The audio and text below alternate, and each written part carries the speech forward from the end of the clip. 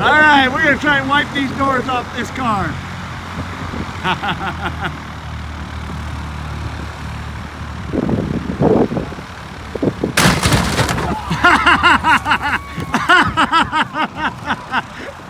Woo! Oh, let's see how the doors held up.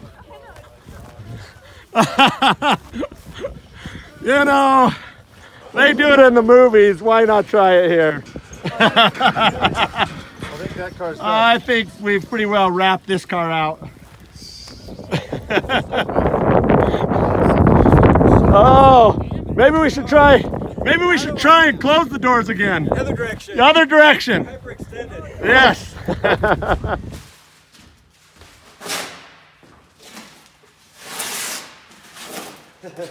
Hello. All right, that's like opening up a Christmas present.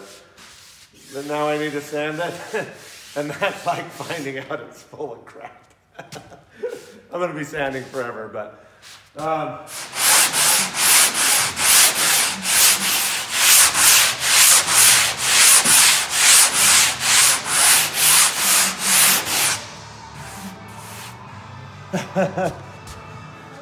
we're only about 4 hours in, and about 10 hours to go. That's a fun job.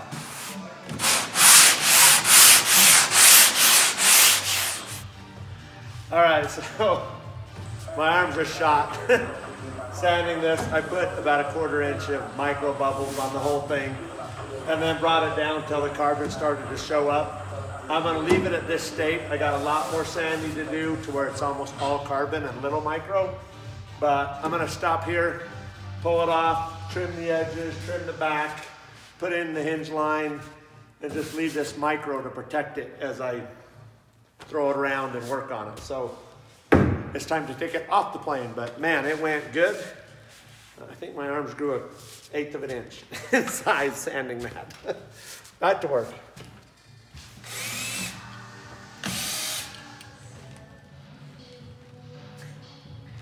Hello, camera. We're almost done. Kind of doing fine-tuned body work here. I want to get it as close to perfect before I split it and down the line and put a hinge line in it. But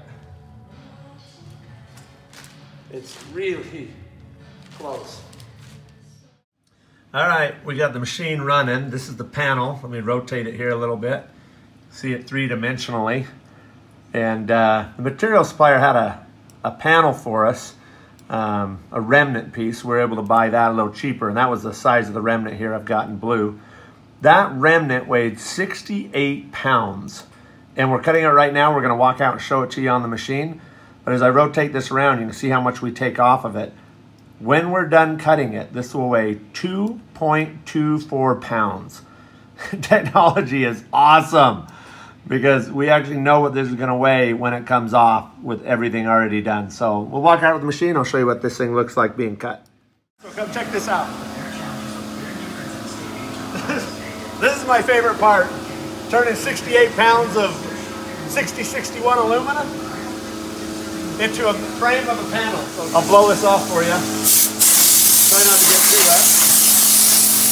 You can see over there in the back, this whole slab moves around. The cutter just stays in one spot. So anyway, I'm really excited. I'm getting all wet. This is one of the best parts, is turning aluminum into a pile of chips and ending up with a 2¼ pound frame for the Wilga. So I'm excited. This is gonna go in pretty soon.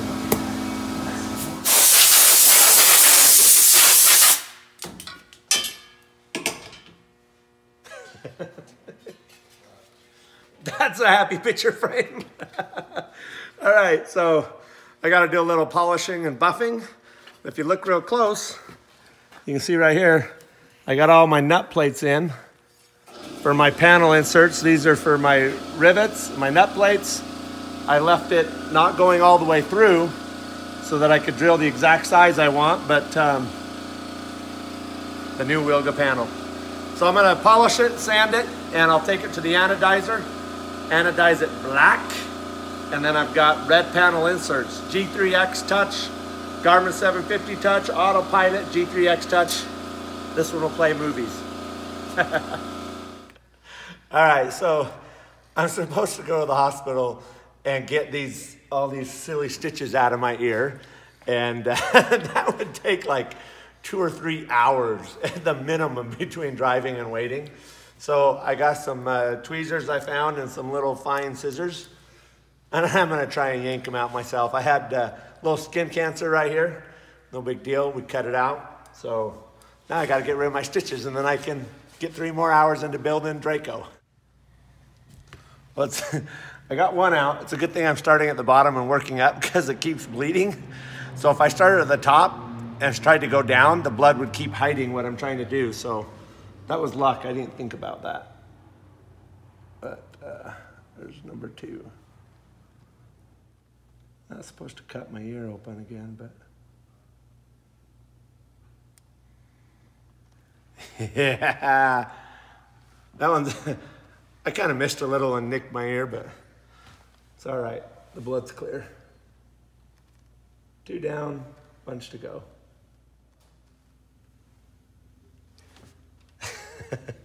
Awesome. It only took like 10 minutes. I didn't have to drive to the office. I didn't have to get the doctor to pull it out. So I'm good to go. And it's not bleeding much. It's pretty well stopped. So 10 minutes in the hangar with a few tools.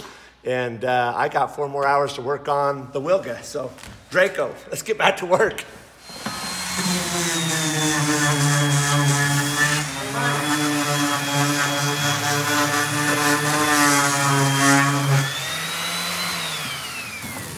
All right, there's step 1 of sanding. I gotta go 4 more layers, finer and finer grit. There's the back. You can see the nut plate holes ready to drill out. Once I get all the sanding done, I'll punch the nut plate holes out and anodize it. And then we'll stick it in the plane.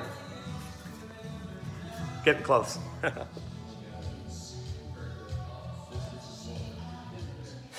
My last stainless steel rivet.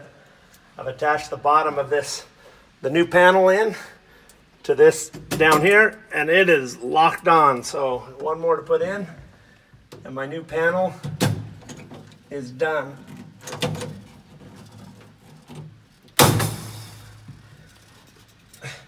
We're done. New avionics panel ready to go.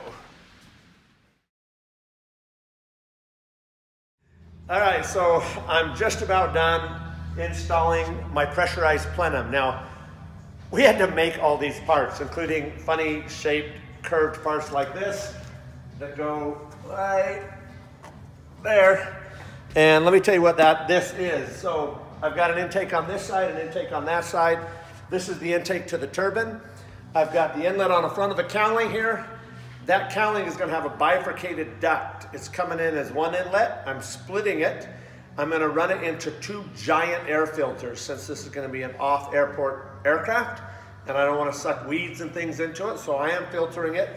It will go through that giant filter box chamber in a pressurized sealed system up 2 ducts, 1 to this side, another duct to the other side. That will be a sealed system. However, just in case I were to fly into ice, which I'm not doing de-ice on this airplane, so I better not be there.